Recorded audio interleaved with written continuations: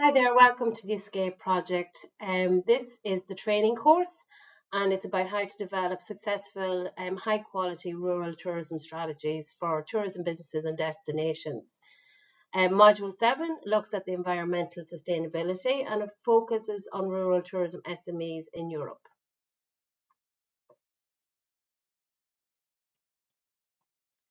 Okay, so what are we going to be talking about in this project and in this module in particular? Is the ambition, well, of this module is to demonstrate rural tourism entrepreneurs inclusive culture, heritage or nature-based tourism, how to implement environmentally sustainable principles and initiatives in their current and future SME businesses. This module demonstrates management practices, support systems and solutions in a practical and demonstrative way so rural tourism entrepreneurs can safeguard long-term sustainability and competitiveness in their European tourism landscape. Successful long-term sustainable tourism development requires an established balance between three key dimensions: the environmental, the economic and the social cultural. This module focuses on the environmental aspect and the solutions businesses can realise and the opportunities and the benefits that come from that. So we look at the topics. So topic number 1 is defining environmentally sustainable tourism. Topic number 2 is the main goals of environmental sustainable tourism. And we look at different European and international organisations and what they say. Then we look at the implementation, so how to prioritise and implement sustainable environmental, culture and heritage activities into a tourism business. And then how to avoid the failing the implementation. So learning outcomes. So what are you expected to learn in this course? So in this module in particular, you will learn how to become a future game changer in rural tourism by learning the key reasons to integrate environmentally sustainable tourism practices. You will understand the opportunities and increase your knowledge by learning from market leaders and best practices across Europe.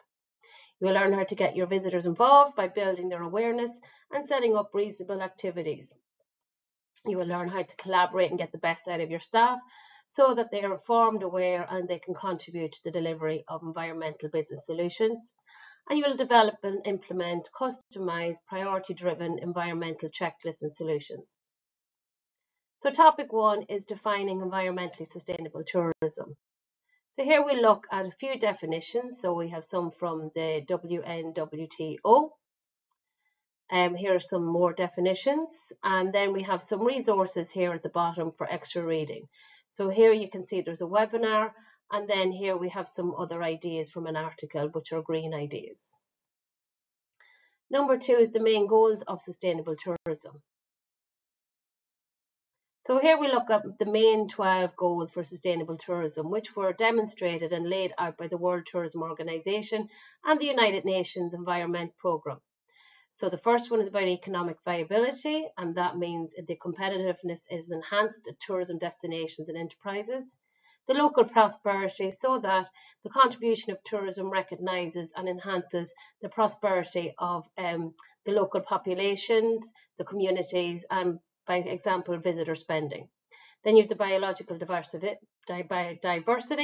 which supports natural areas, habitats, and wildlife.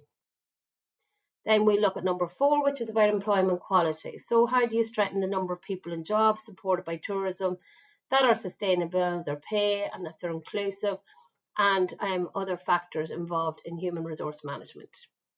Then number 5 is about social equity. So how you can distribute the economic and social benefits of tourism to the community, including opportunities, income and services available to the poor. Number 6 is how to provide visitor fulfillment, that it's safe, destination and business, a fulfilling experience, and is satisfying. Then you look at local control. So how are you planning and managing the development of tourism in your industry and in your destination and businesses? Number 8 is the community well-being. So how you can include the well-being and the social structures, resources and amenities so that everybody can benefit without social or environmental degradation or exploitation to the destination. Then we look at cultural richness. So how to enhance, respect and sustain historic heritage, authentic culture and traditions within the host communities. Number 11 is the environmental purity. So how do you minimize the pollution of air, noise pollution, water, land, and make sure that the tourism industry contributes to that? Then you have the physical integrity, where you maintain and enhance the quality of the landscapes. And that includes urban, rural, and avoid the physical and visual degradation of environments. And then a resource efficiency, to make sure that there's enough services and resources for everybody in the destination, including tourism and businesses, and of course the visitors and the communities. This could include water, it could include air, it could include access to roads and other different facilities within the destination. So let's look at some quick examples of sustainable rural environmental tourism approaches. So one would be looking at sustaining and improving the natural and physical built environment. The next part could be you could educate the tourists and get them involved and make sure they minimize the issues and impacts that evolve from environmental tourism.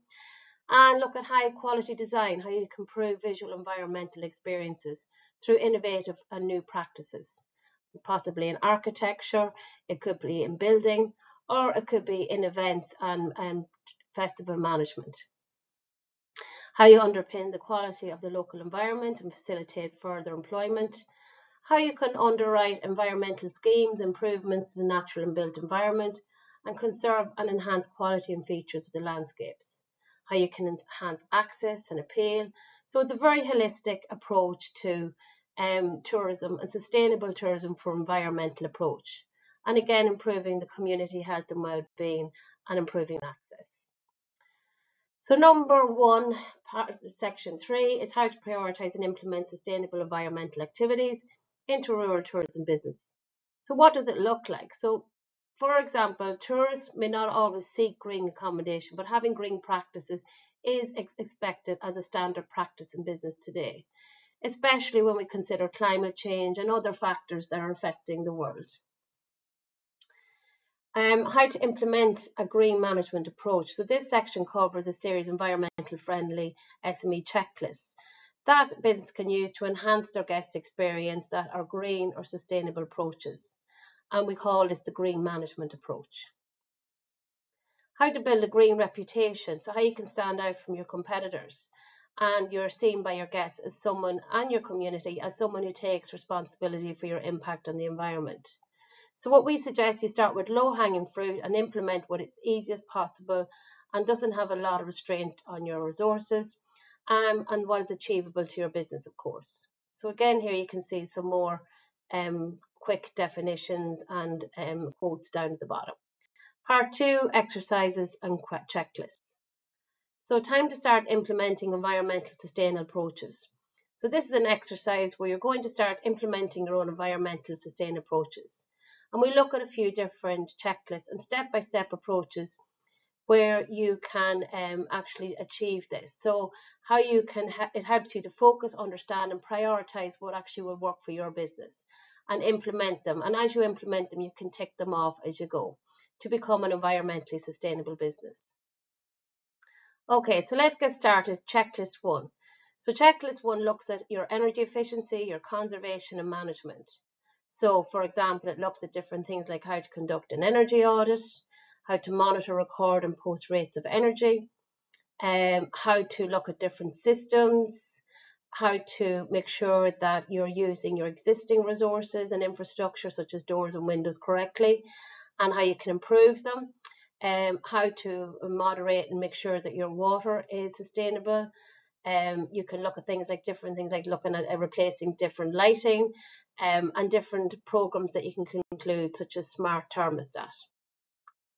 Checklist number 1 again, so you can use natural daylight, how you can turn off electric equipment.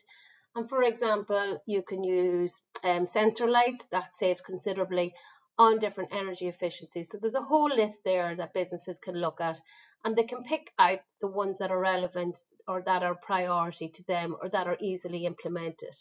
And then again, here you have some resources here that you can read for further reading. Checklist 2 looks at fresh water consumption and reduction. So how you conduct a water audit and regulate inspections and educate your staff, and looks at different equipment and appliances and what you can do there. It also looks at how to look, I'd say low flow aerators, how to recirculate chilled water, recycling water, cleaning windows, for example, with rainwater, floor cleaning equipment, and make sure that you avoid polluting the water with cleaning detergents. Checklist 3 looks at solid waste management, reduction, reuse, recycle. So how you can reduce, reuse, recycle products, for example, in packaging, unwanted equipment, unused food, disposable products, and look at reusable options, and how you can recycle them into your business, maybe create a circular economy business. Maybe, for example, you might look at considering refillable mugs instead of getting paper mugs and reduce the waste on those. And then your purchasing policy. So, for example, you could work with suppliers who only provide environmentally friendly packaging and products. So if we look again, more here is about how you can look at, for example, how to recycle antique furniture, how to look at recycling compost, or for example, you might use your food waste for compost, recycling paper, plastic bottles, expired stock, and so much more. So number 4, topic 4, how to avoid failing implementing environmental tourism.